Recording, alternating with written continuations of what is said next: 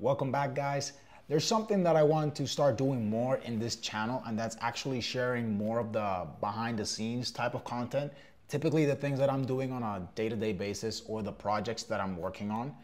And to that note, I decided to make a video showcasing my habit tracker.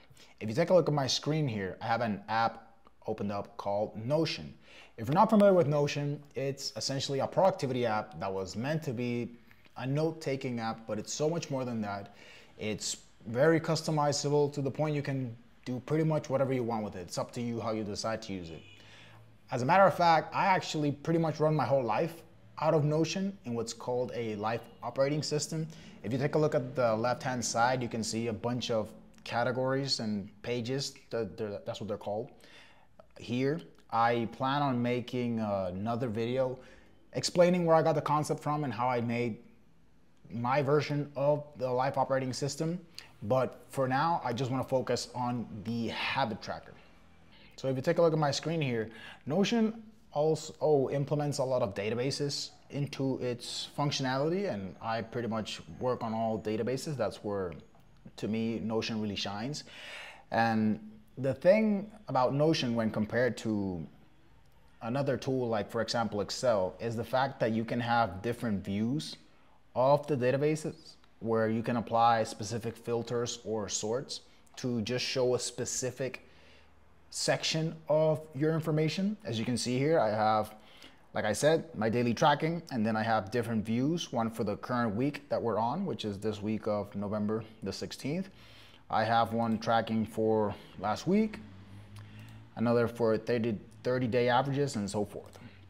So just the habits that I've got listed here, like I said, it works like a database, so it has rows and columns, and then you can start to see that I actually have entries for each day, and then those are the rows, and then the columns are the habits that I am currently tracking. I do want to mention that I am constantly adding and removing habits based on the things that I want to achieve or have achieved. For example, whoops, let's mark this one right off because I'm making this video right now. For example, at one point I was tracking how many times I was meditating during the day, but that's a habit that I decided was not an important part to my day-to-day or not something that I wanted to incorporate, so I decided to remove it. Similarly, I recently made a video talking about how I quit alcohol, and this is something that I was tracking, the days that I did not drink any booze. And since this is something now that I've essentially assimilated, that I don't drink alcohol anymore, this habit I will probably remove it in my next review cycle, that's something I'm going to cover when I do the life operating system video. So again, we have the habits here. Like I said, I just go through them each day just to make sure I'm doing what is getting me closer to my goals. I'm going to show you a quick example. Let's say I wanted to make a new entry. You can make templates as well. This is one that I defined. For example, I added a new template. Let's suppose this was going to be a new day in the morning. I have an automation that does this for me every day, but for the sake of example, I'll show it to you. The template opens up. Now you see that we have the habits, or the categories as they're called, listed vertically. It's also just a different way of viewing the data that's on the database. So typically what I'll do every day is I'll wake up, and then this template is something that I made that I also will be talking about in future video. And what I'll do is I'll go through like a morning routine, very short morning routine. I'm not into like super long morning routines, but essentially things that I want to make a point to incorporate in my day-to-day life. For example, being grateful is something that forcing myself to think about things to give thanks for is something that I found positive overall in my life. So that's why it's included here. So typically what I'll do in the morning, I'll just start typing something like for a new day. Let's see, my health, my family, my girlfriend, etc. And just something, the idea is not to spend too much time on it. It's just whatever comes to mind, just something to for a few minutes, take time to appreciate the things that you do have in your life. Then I carry on. By the way, this whole section is what I call the morning stand-up. Morning stand-up, which is where I go through all these categories. Then I pick a few items that are gonna be like my top priority items for the day, things that I want to get done, that if I get done, I classify the day as a great day. Because back in the day, I used to do as much as possible on any given day. But I've realized that instead, if I just focus on the must-dos or things that I will get done on a particular day, that'll typically be finishing up an important project, writing an important report or document that I have to do for my team, recording a video. I make sure to write these here, so I make it a priority to get these done. And then once those are done, I can then focus on any other tasks that may be on my list that I have time for. For example, I could record one YouTube video and then write SOP for YouTube video editing, and just an example. And also typically, moving on, another thing that I include as part of my morning stand-up is a not to-do list. Typically, these are things that I make a point to not do, pretty self-explanatory, but it's based off the principle that success is not actually taking the most amount of correct decisions. It's actually avoiding the bad decisions. And that's the idea behind the not to-do list. Like, for example, if you know you waste too much time watching shorts, then you would say, okay, not to-do list, waste time, and then you say washing shorts, things like that. Or if, let's say you're trying to stop drinking alcohol, then not to-do list, drink alcohol. For example, little things, but it's just to keep them top of mind that you're trying to avoid them, essentially. From then, I go into what is my mindset routine. I do a daily mindset routine that is in these two sections here. So these are a bit deep, so I'll go. First one is the mindset. There is a few categories that I go into in my mindset routine. I keep a vision board where, I like to see goals that I have or things that I aspire to in my ideal self when I achieve my best version. So I like to keep them visually in what I call a vision board. I used to do this physically, but I found it's just good to keep it in Notion. Might as well. I like having everything in one place. So I just keep images. For example, you can see a few like a Ferrari, typical goals.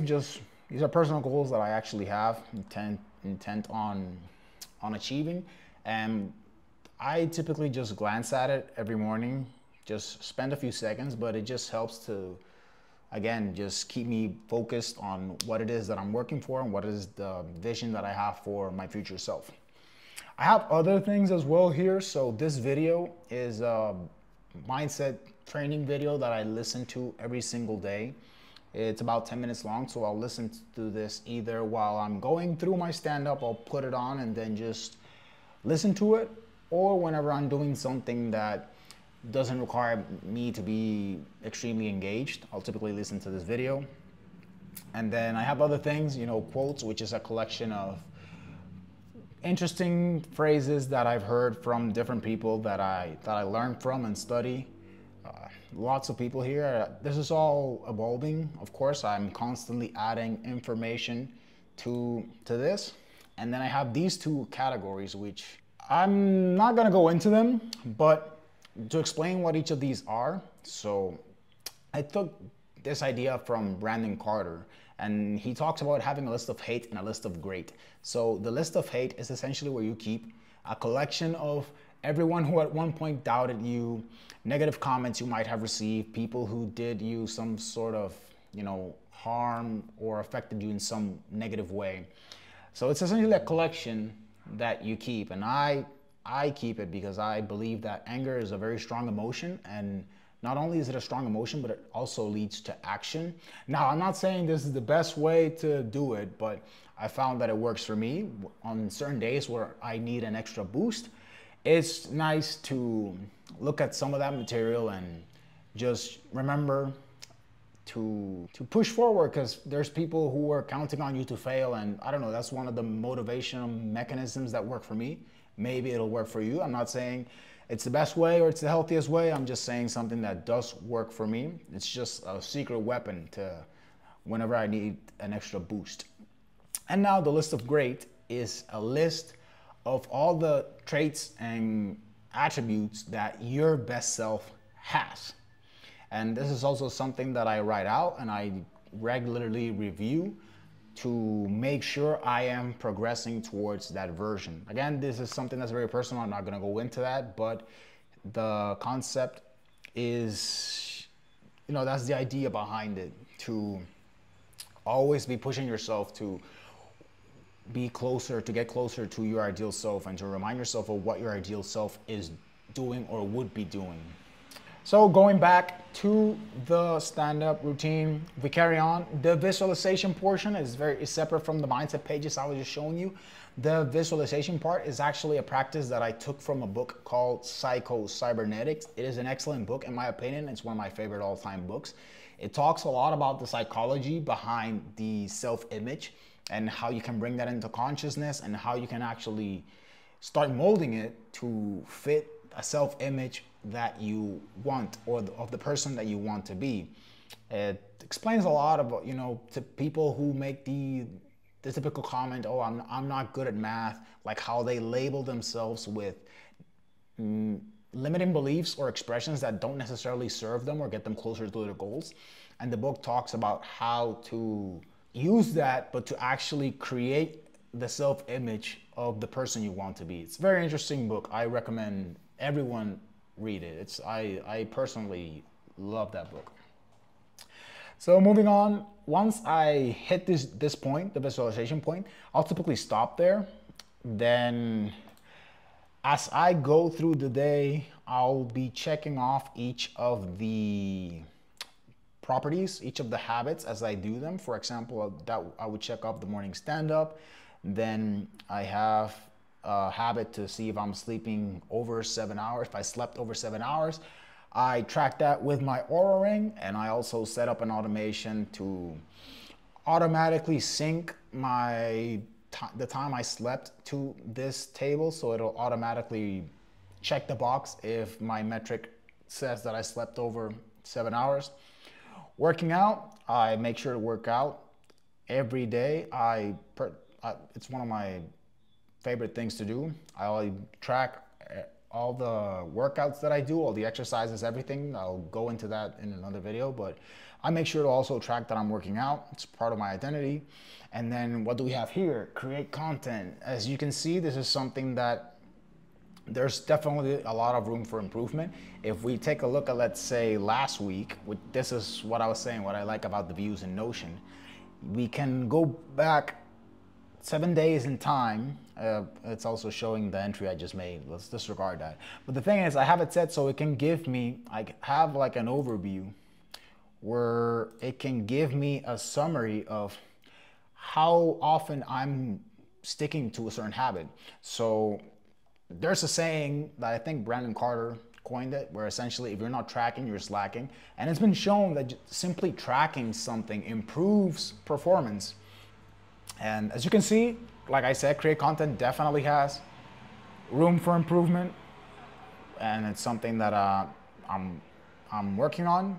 But the good thing is that I see it, I know I'm slacking. There's no excuses. I have no reason to give an excuse or say as to why I'm not making content. No wonder I still haven't reached 1,000 subscribers. I'm not recording content consistently. Compare that to how often I'm working out, or how often I'm studying, not drinking, or sticking to my practices. And you can tell that if you look at this guy's probably in good shape because he has all the workout boxes checked out. So you can kind of see or get an idea of how the person is based on this information, which is why I personally love to track it, because it lets me know where I need to step my game up.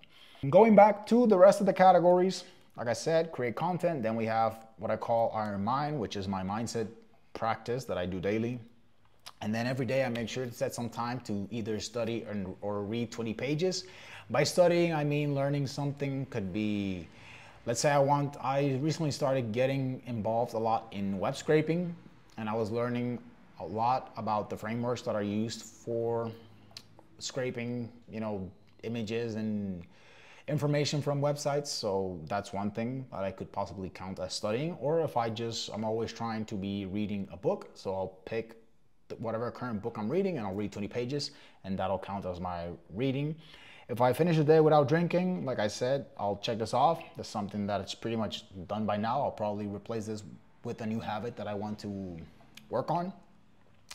Then plan the next day. I found that it helps a lot if I set a few minutes to plan what I'm going to be doing the next day. And essentially this is what I will use to fill the next day's important tasks that I'm going to complete. So I always make an effort to at least think about what high priority task I'm going to be doing the next day.